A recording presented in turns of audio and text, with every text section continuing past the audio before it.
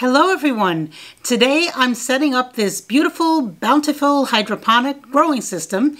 It's very similar to an Aerogarden, but at a much friendlier price. This is the LetPot LPH-SE system with 12 growing pods. Here it is listed on Amazon for $108, but with a $20 coupon, so it's really just $88. Compared with a similar sized Aerogarden for $159, this is a really good deal. Okay, let's see what comes in the box. Inside the Amazon packing box is a LetPot box, and you can see it's a small design that would actually make a nice gift for someone. It has a carry handle and it's pretty lightweight.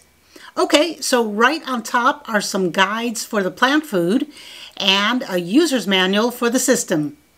The nutrient solution needs to be measured in 2 parts for the right amount of water. You can also use Aerogarden nutrient solution. That's just a 1-part mixture. Either way, I've had success with both. And then the user's manual has all the different parts to the system and instructions on how to set it up. But it's really easy to do. You almost don't need the instructions, but good to have. I'm not complaining. Okay, let's pull this baby out, and it's about the same size as my yogurt maker. Cute. This has the control buttons on the lid. This is also where the grow light is, under the lid. This little piece covers where you can refill the unit with water, and the light really lifts up quite high. I remember with our first Aerogarden, we couldn't raise the light up high enough. This one lifts up to almost 20 inches, which is enough for most anything I would want to grow in here. The light is a 24-watt full spectrum light with red, white, and blue LEDs. In veggie mode, all 3 colors are used. In fruit and flower mode, just the red and white lights are used. The lid has holes to plant up to 12 pods, but that's really too many plants for such a small space. I'll be planting lettuce in here, as you'll see in a bit, so I'm going to use 6 of the holes to grow 6 nice-sized lettuce plants. You'll see how they will overtake this planter, so that's really more than enough plants for this, if you're planting all at once. What you can do is plant in succession. So let's say you plant a new lettuce plant or 2 every week or so, then the lettuce will not all mature at the same time, and then that would make a lot more sense than what I did here. And if you do space out the planting over time, then you can definitely use all 12 pods so that you will have new plants starting up just when the more mature plants are ready to harvest. Make sense? This triangular piece here covers the fill hole, and this yellow button here is where you put the water level gauge. Here's the plant food, part A and part B. Then we have the plug for the water pump. The water pump is already installed at the bottom of the reservoir. I like that it's installed already. Some units that I've put together in the past give you the pump to install separately using suction cups to keep it down on the bottom, and those never stay down, but this one will. Next are 12 growing pods. These are reusable, and then 12 growing sponges to put the seeds into, and these are really not reusable. You can buy more when you're finished with the first 12, or use Rockwool or cotton balls instead.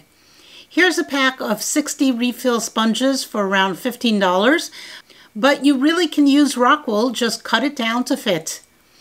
On the back of the unit there are 2 ports. One is for the wire coming out from the reservoir that you need to plug into the port labeled pump, and then the power cord gets plugged into the port labeled power. I'm going to plant 6 varieties of lettuce in here: prize head, ruby red, oak leaf, black-seeded Simpson, red romaine, and Paris Island Cos. I did a review on all of these varieties in a previous video. You might want to check that out if you're curious about the differences between these varieties. They are very different in taste and texture, but we are salad lovers, so we love them all. So first I need to reconstitute the plant food. These have some powder or tablets in them.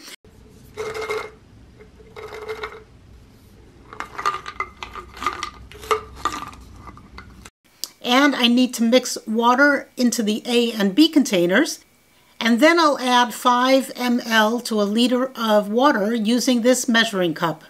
So let's mix up the two parts.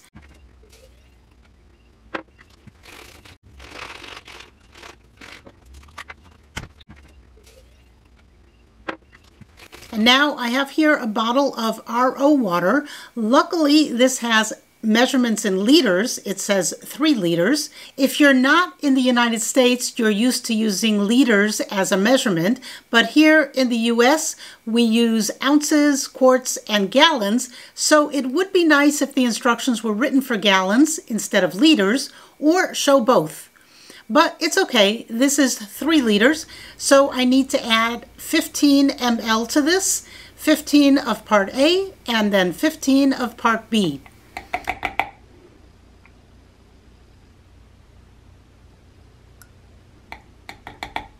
Here's some test tube looking thing, and I just realized it goes on here to measure the water level. Okay, time to pour the water, and that was 3 liters, so I mixed up another 3 liters and then filled the reservoir until the max line. Next, since I'm going to plant 6 lettuce plants, I put in 6 of the plastic pods, and I tried to space them out evenly so that there would be room in between the plants. And then I put a grow sponge in each of the pods. After a few minutes, you can see the sponges are soaking up the water. It's important for the sponges to be wet so the seeds can germinate properly. Let's start by planting the ruby red in the front left pod. It's easier to take the sponge out of the pod and then drop the seeds in. I'm planting 2 seeds in each pod, and if they both germinate, I'll have to thin it out, which means getting rid of one. You shouldn't have more than 1 plant growing in each pod. Okay, that's the ruby red. Next, here in the center left hole is going to be the prize head, and again, I dropped 2 seeds down in the sponge's hole.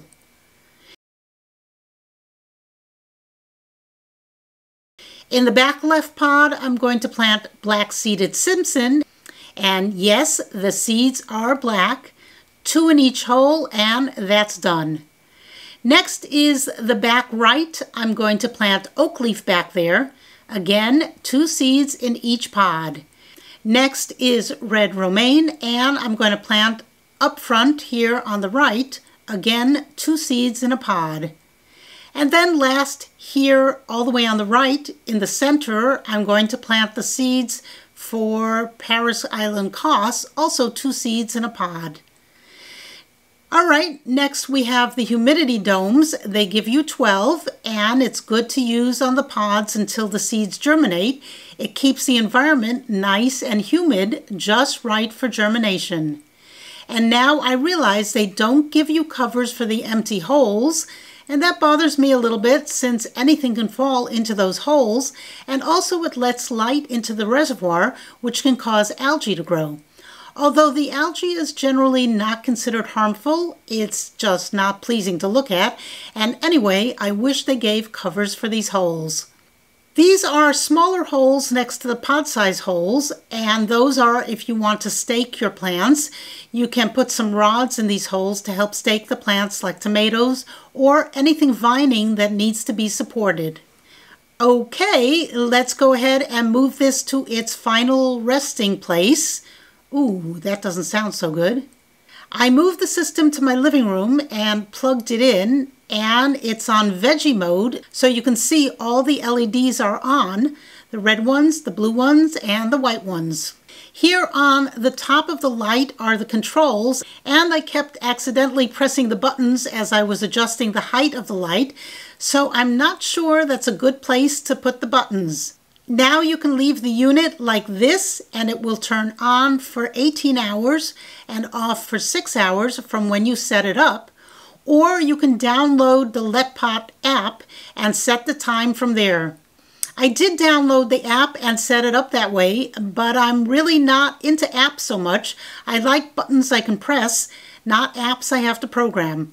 So if you're like me, don't worry. Just turn the unit on in the morning, say 7 o'clock, and then it will automatically turn off at 11 p.m. and on again the next morning at 7. No app needed. App or no app, the seeds are going to germinate, and if they're fresh seeds, that should happen quickly. Here we are on day 5, and you can see some of the seeds have germinated, and the seedlings have popped their heads up. At this point, you can remove the humidity domes from the pods that have seedlings starting to come up, and then I realized I can use the domes to cover up the holes so that nothing drops into those empty holes. Those empty holes really bother me. The light can still get in, but at least nothing else will drop in there. So I have 3 pods that germinated and 3 a little behind, but they'll catch up soon. And they did. Just 2 days later, the remaining seeds have germinated, and I can remove the humidity domes from them as well. This pod had both seeds germinate. This is the prize head, so I'm going to pull the smaller of the 2 out. And back here, the oak leaf also had both seeds germinate, so one's got to go. And now I have 2 little microgreens here, and I think I'll eat them. Why not? Now it's day 10, and as you can see, all the pods have 1 seedling in each of them, and they all seem to be doing just fine. And the water level looks like it's just about where it was when I set this up. Now it's day 15, and everything looks great. You can see a little red on the prize head leaves, and also here on the ruby red in the front. That's the black seeded Simpson. And here's the oak leaf, the red romaine, and the Paris Island Cos. Now it's day 19, and the leaves on some of these lettuce plants are shaping up nicely. This prize head is really pretty with its red frilly leaves, and so is the ruby red. And the red romaine here in the front is also taking on a reddish tinge with very deep green leaves. It's so interesting to see these different lettuce varieties growing side by side. Just for kicks, I want to have a look at the roots, and I'm surprised to see that they are not very substantial, but that will change soon enough. I'm filming this now just 2 days later. This is day 21, and it's amazing to see how quickly these lettuce plants are growing each day. And the red color on these is just beautiful. All right, let's fast forward to day 26, and wow, look at this red romaine. And in the back here, the oak leaf. So at this point, if I wanted to, I could harvest some of the leaves as needed, but because I'm making a video to document the growth, I don't want to trim this. But of course, if you're interested in growing this yourself, then take the opportunity to harvest the leaves along the way. You don't have to wait until they're fully grown to harvest. Just cut some of the outer leaves and enjoy. The rest of the lettuce will continue to grow, and meanwhile, you will begin to enjoy the fruits of your labor, although this really isn't very labor intensive. And now it's 3 days later, day 29, and again, it's amazing how fast this lettuce grows. I'm tempted to harvest some of these beautiful looking leaves, but for the sake of this video, I'm letting it grow without any trimming. But definitely, if you're growing this, make sure to enjoy some of the outer leaves as you need them. I noticed the water level has dropped significantly, which makes sense. These plants are drinking a lot of water, and here you can see how beautiful the roots look. It's the next day, and you can see when I lift the lid that I really need to add some more water in here, but I love looking at these roots. I really didn't have to lift the lid. The water gauge shows pretty clearly that the water level is low. This lettuce took 30 days to get to this point, and I'm going to stop the video now because I'm ready to harvest this delicious bunch of lettuce. I can't wait to eat it. Next, I'm going to plant some herbs in here and some more lettuce and probably some basil. This is really a fun little machine, and if you time the planting right, you can have a nice harvest of lettuce to enjoy every week.